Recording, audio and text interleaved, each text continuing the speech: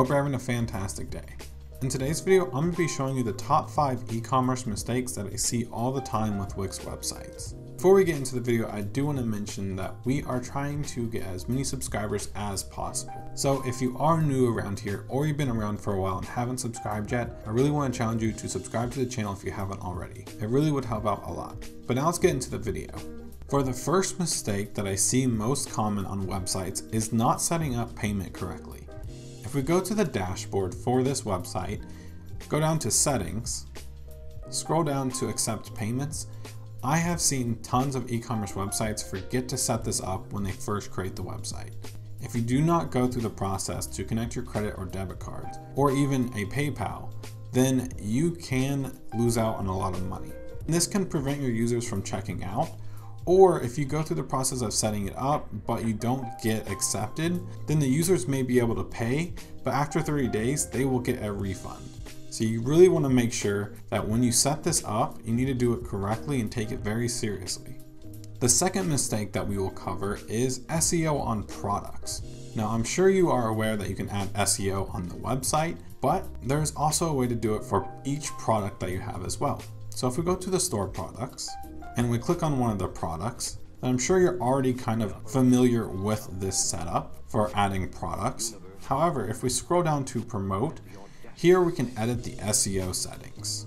Not only can we change the URL slug, but we can change the name of the title in Google, and we can also have a description for the product as well. Once you are done with the SEO, you can also come over to social share and change some of these settings as well. I highly suggest you do this for each one of your products. If this isn't optimized, then it might be harder to sell these items since they're not ranking high in Google. For this next tip, we're actually going to come over to the editor. If we check out the pages, here we're going to see they have a page for women clothes, and underneath that, they have a page for each one of their collections. Same for men and accessories. And if we scroll down a little bit more, you're going to see that the main shop page is actually hidden. And that's because in this template, they have dedicated pages for each one of their collections. So let me teach you real quick how to create your own page. So if we go to add a page, we're just going to have a blank page, and we're not really going to change the name right now, but we're going to come up to add. We're going to go down to store, and then we're going to pull out a grid products gallery.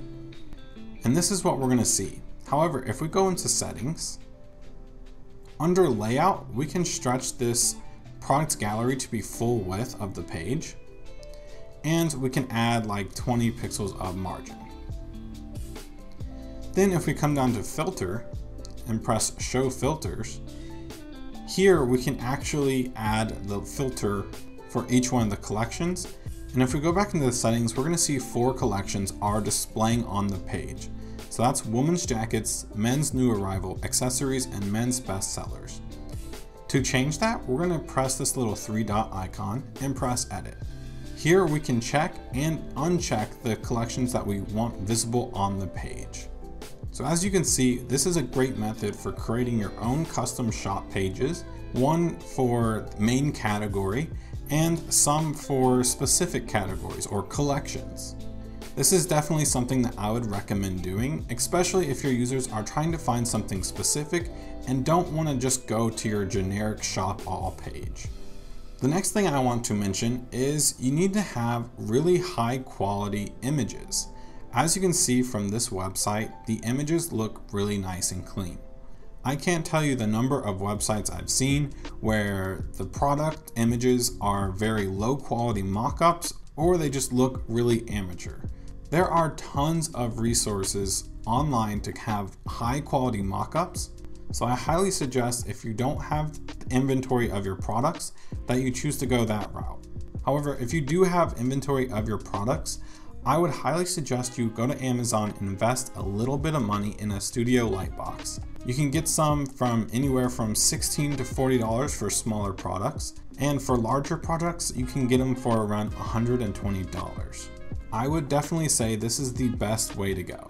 However, if you have the money and you do have some inventory, maybe you could hire a professional product photographer, send them a couple samples of your products, and they'll potentially edit the photos a little bit for you. So even though photos can be a little bit difficult to do, if you really want to sell a lot of products, the best way to do it is to have professional images. And the last mistake that I see on websites is generic text on the home pages. If we look here on the homepage of this template, you're going to see that the main title is Goodbye Sweats, Hello Denim. I believe this is a really good title because not only is the title less generic, but it's also showing that your brand has a little character. I can't tell you how many times that I've seen e-commerce websites say like best denim in the world or best high quality denim products or something very generic that your users have probably seen on millions of other websites. You want something that will entice them to check out your products and potentially buy. But that's basically it for the video today, guys. If you guys did enjoy or found it useful, please consider giving it a like and subscribing to the channel for more Wix content coming out really soon. Thank you guys again, and I'll see you all in the next one.